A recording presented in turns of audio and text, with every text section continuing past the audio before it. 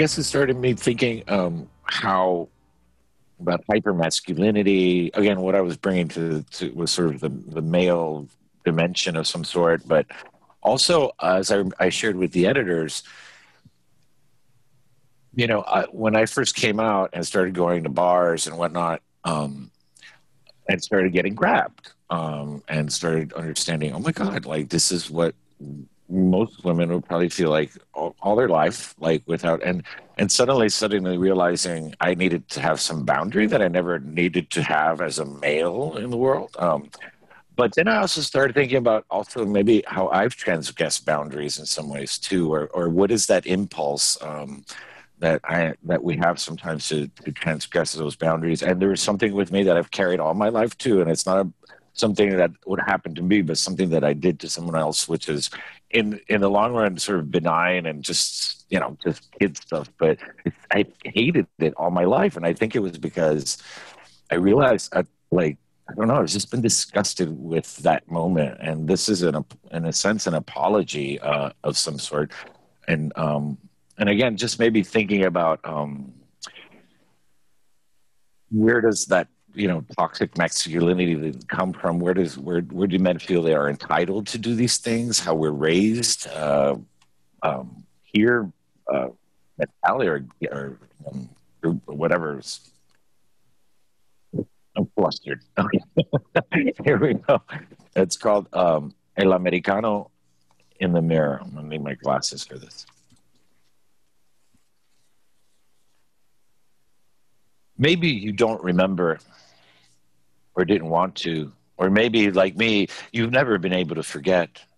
May 1979, fifth grade recess. I grabbed your collar, shoved you up against the wall behind the chapel, called you a sissy-ass Americano to your face, then punched you hard as I could. Maybe you still live as I do, with the awful crack of my knuckles slam on your jaw and the grim memory of your lip split. Why didn't you punch me back?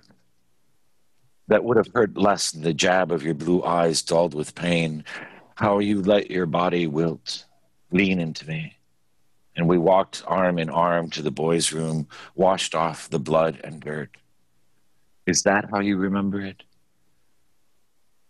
What you can't remember is what I thought when our gazes locked in the mirror and I wanted to say, I'm sorry. Maybe I love you. Perhaps even kiss you. Did you feel it too? At that instant, did we both know somehow, understand what I'm only now capable of putting into these words, that I didn't hate you, but envied you.